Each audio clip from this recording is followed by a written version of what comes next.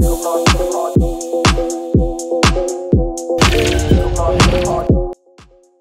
what's up guys? This is Sergeant Pepper and we're back for another reaction video. Actually, na-record ko na to but nagkaroon ako ng technical problem. So, basically, I will redo it but nonetheless, ganoon pa rin naman yung sasabihin ko. No? Parehas lang naman. So, nagka-problema ako sa recording ko. That's why I'm gonna redo this once again. But, hey! What's up? Kamusta kayong lahat? Welcome sa Sergeant Pepper's Eating Brigade. You can also join our group and sa Facebook and sa Discord. I'm gonna link I'll put the link on the description below. So, here we go. We're going to talk about yung kay FELIP ROCKSTA, bro. Everybody is very excited about this. And bukas na siya. 19th January of this month, of course, 2023. And isa itong malaking pasabog sa atin lahat, 18. And, you know, alam mo yun, I am very excited dun sa Stray Dogs kasi ilang beses ko na siya nakita sa YouTube. Pinapatugtog ko rin siya paminsan-minsan. May playlist ako private playlist. Di ba gano'n naman sa YT, meron gano'n. So anyway, and wala akong idea, man, that mag-release pa siya ng another one, which is this, the ROCKSTA. We really won't be able to handle this, Mr. Ken, Mr. Suson. And you know what, gaya nga na sinasabi ko lagi, come on guys. Sino bang hindi maaangasan sa talent na meron ng tao na to, di ba? You know what? They have just been busy mula dun sa kanilang homecoming and then kung ano pa mga events after it. Then all of a sudden, magugulat tayong lahat. Bang! Here we go. May ROCKSTA, Stray Dogs. But ang isa sa na-amaze ako is, ang galing lang. You know what? Sabi nga nila is baka daw sinut ito sa Japan. Sabi nila. And you can correct me guys if I'm wrong, if I'm mistaken. And anyway, so ito na siya, papanoorin na natin siya. Actually, napanood ko na ulitin ko lang din kasi nagkaroon ng problema. But anyway, here's my take again sa ROCKSTA teaser. Yeah, let's go. Here we go.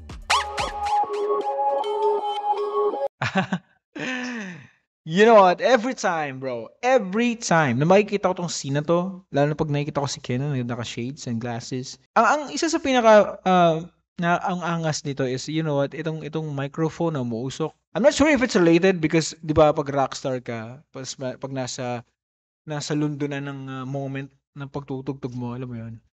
May gano'n kasing game eh.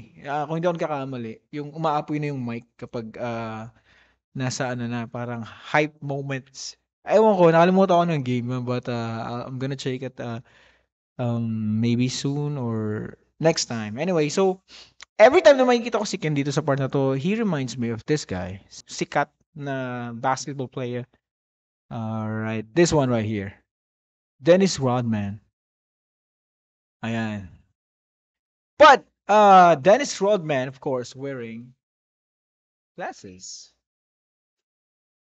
Right there, bro. Pero mayroon pang mas kagaya nito. You know what, the hair, bro. Alam mo yun? Well, isa sa mga nakakatuwa, no? Kasi the very first time na nakita ko si Ken sa, alam mo yun, yung red hair niya, na it reminds me of Hanamichi Sakuragi. You know, these are both related sa basketball and alam naman natin na magaling maglaro si Ken ng basketball. Look at this. Diba? I'm not sure if you can see it clearly. And Hanamichi Sakuragi, yung hair, bro. See that? Diba? Tapos, you know, ewan ko, siguro kaya ako naisip to kasi nga, the very first time na nakita ko siya, na nagpaalala sa akin si Hanamichi Sakuragi. And then, ngayon naman na nakapang siya, bagong hairstyle, you know, may mga batik-batik. He reminds me of Dennis Rodman naman na naka-glasses, bro. You know, parehas maangas sa basketball court, bro. You know, Dennis Rodman is one of the beasts pagdating sa basketball, guys. You know, ewan ko kung meron dito mga NBA fans, but ilang beses na siya nag-set ng records, lalo-lalo na sa rebound. Siya ang totoong hari ng rebound ng NBA. Anyway, let's go back to the ROCKSTA MVT. Napasin ko lang, no? Angas lang ni Ken dito. Look at the jawline, bro. Let's go. Now, this one right here, kagaya ng sinabi ko kanina. I like the shirt, bro. You know what? Yung shirt na to, SPS. Bagay na bagay ito dun sa bagong jacket na nakita ko. I'm not sure if it's new, pero yung jacket na nakita ko dun sa mga pictures na lumabas, na nasa Wish siya. Bro, I swear, ito yung panloob mo, tapos yun yung jacket mo. Ang angas, mga men, I swear. Now, with regards to this one, may mga nagsasabi na si Ken Suson nyo naging mafia na. No, these guys, come on guys, hindi to mafia. Hindi to mafia. This is very different from the mafia. Yung mga outfit ng mafia kasi usually, mga naka, ano yan, mga naka suit and tie. Sharp looking guys, you know, tuxedos. Yun yung mafia. Now, this one for me looks like, alam mo, parang siyang mga bodyguards, you know, parang siyang gangster. Parang siyang boss ng isang gang and then siya yung leader. And he reminds me of someone from an anime din. They remind me pala. Let's check out Gojo. If I'm mistaken, that's how you read it. So this guy right here. Yan, siya si Gojo and look at that. Yan, this one. Ito, nakamas dito si Ken. Ito yata yung mask na makikita dun sa parang poster na nasa community page ng FELIP YT.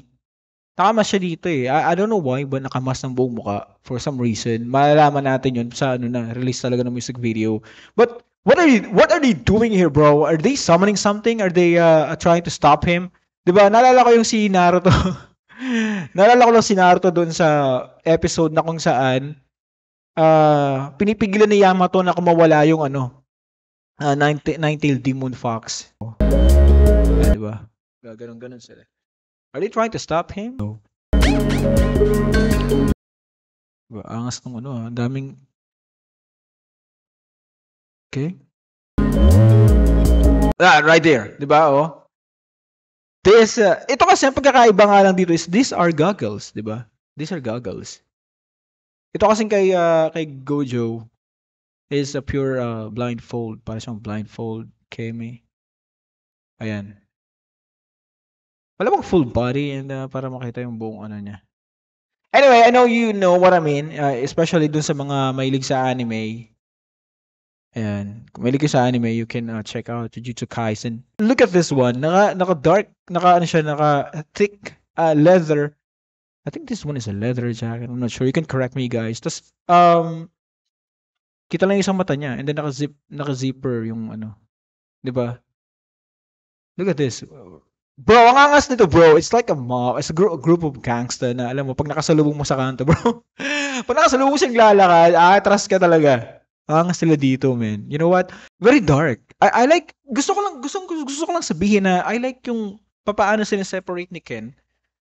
Yung personality ni Felip sa SB19 Ken. Very dark kasi si Felip eh. You know, from Bulan, Palayo, 'di ba? And then, there you go, ROCKSTA. I can't wait dun sa Stray Dogs, bro. Come on. This one. Dito talaga ako na-intriga sa part na to. Look at this, bro. Ito yung sinasabi ko kanina. May diksikan, di ba, sa parang yung mga net inside, Ang kapal ng chains. Ba, nakamas siya, di mo sure kung mask to eh. Di ba? Para siyang, what do you call this? Parang, anyway, parang leather keme, tapos naka-gloves, bro. Para siyang boss. Kasi ito part of it. Okay, I'm so sorry guys. Naiintriga ako. Gusto ko na makita yung music video which is bukas na. Diba?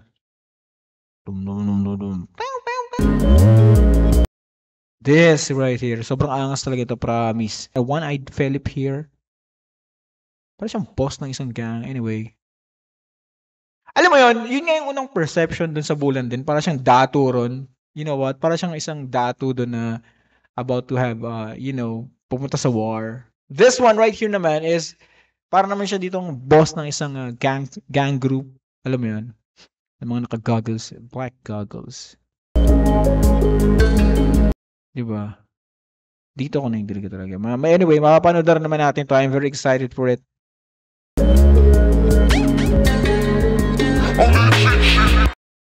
Support na to. Angas na ito, man. Isa to sa mga favorite part ko na ng teaser na to. Bukod dito, Bukod dyan.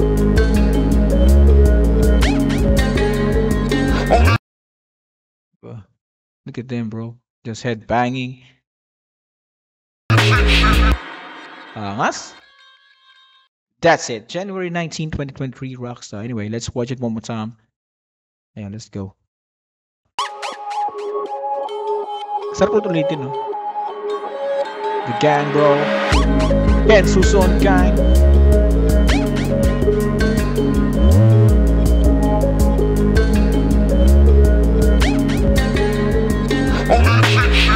Malalaman natin to bukas. So, yun na guys. This is it. Yun yung take ko dito sa ROCKSTA and the teaser. And ayun, abangan natin to bukas. I'm really excited for this one and can't wait for it. And again, Brigade, I'm so sorry hindi tayo nakapag-live, but I really miss you guys. 2 p.m. Hopefully 2 p.m. bukas. Man, marami na tayong ginagawa ngayong week. And so yun guys, thanks so much. Don't forget to support, of course, the official channel. FELIP, you can search him on YouTube. I know naman, of course, alam niyo na naman, imposible hindi ka nakasubscribe. But anyway, as well, don't forget to support the official channel, SB19, and yung mga vote.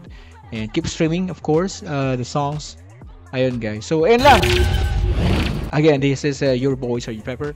And see you again next time. Over and out.